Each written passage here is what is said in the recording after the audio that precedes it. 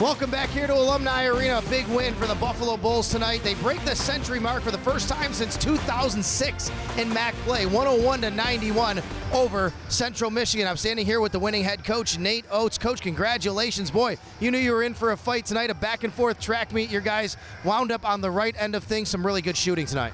Yeah, you know what? Blake played well. I thought Carruthers and Massenberg did an unbelievable job on defense in the second half. Those two guards are really good. In the second half, we did a lot better job with them. Our bigs were, good, helping with the ball screens and everything they ran. So, we needed to win bad. They're a really good team. Obviously, high-powered offense, and gave up 50 in the first half. We're not trying to do that. Even the second half, we still gave up 41, which is too many. But they're high-powered. So our offense was good enough to win the game tonight. Hopefully, our defense gets a little better here.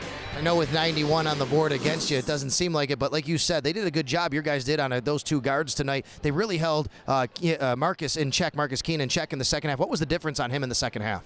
I just think we did a little bit better job getting into the ball. I think the two early fouls on CJ and Carruthers both kind of made them play a little passive. And we had to play some other guys on them. And Willie, they were all worried about fouls, I think, in the first half. And I think we were able to get into it a little bit more, kind of ride them over the screens. Our bigs gave us good help.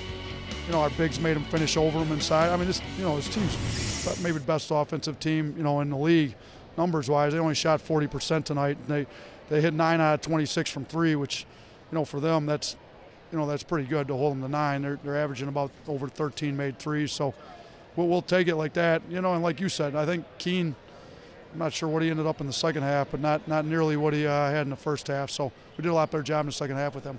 What does this do for your team going into February, a win after a couple of losses on the road? Yeah, you know what, we needed some confidence. We've been right there. I mean, last week the 2 one-point losses on calls in the last couple seconds were just tough. We were right there and could have won both of them and dropped them both. And, those 2 games were 2 games out of second place. And, you just had to stay with them, stay positive. And, now we come in and get this win. Hopefully we can go back, redeem ourselves against Ball State. We didn't play very well at all against them when they came here.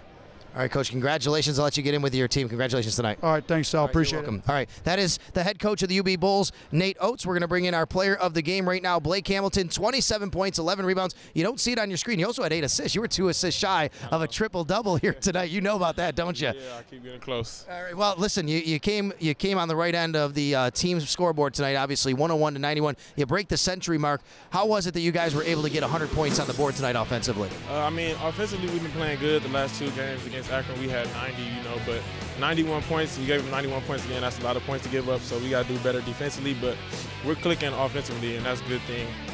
What does this do for your team going into February now? That's a big month for conference play. After 2 big losses on the road, 1 point, you came up short in both of them. You come back home, you get this win. What does this do for you guys? It was a must-win. We go Ball State on Friday, so, we got to rattle some wins off, and, it's a good way to start off at home.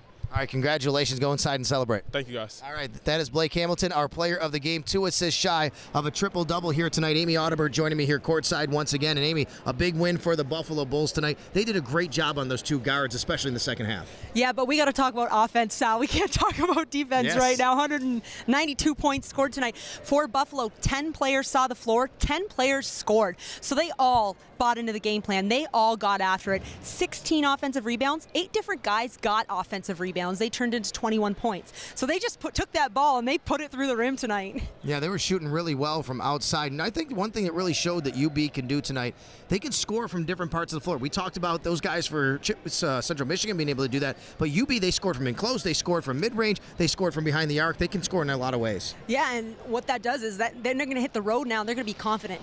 They have the ability to score again because you go back to that road trip where they lost 2 close games. This is the way they needed to respond. So if you're Nate Oats or if you're a member on the team, you have to be confident moving forward, knowing that, hey, February is the time now. This is where you start making that peak and you get ready to hopefully dance again.